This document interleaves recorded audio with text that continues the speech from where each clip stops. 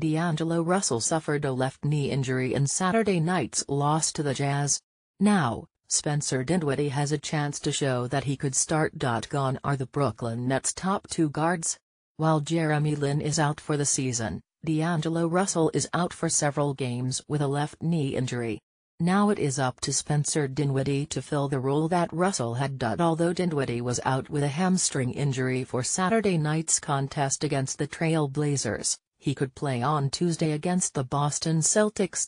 The fourth-year guard from Colorado is averaging 9.8 points and 4.9 assists per game, the highest of his career. His per 36 minutes are up there as well, with 15.8 points and 8 assists. So, the ability is there. While Dinwiddie is not the most touted player, he is a good backup. Now, he has to prove that he can be a successful starter. His skill set meshes well with the rest of the starting lineup. Dinwiddie is currently shooting 45% from beyond the arc.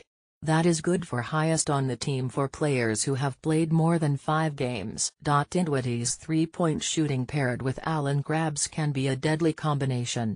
Throw in better spacing for the Nets bigs and you have a diverse lineup.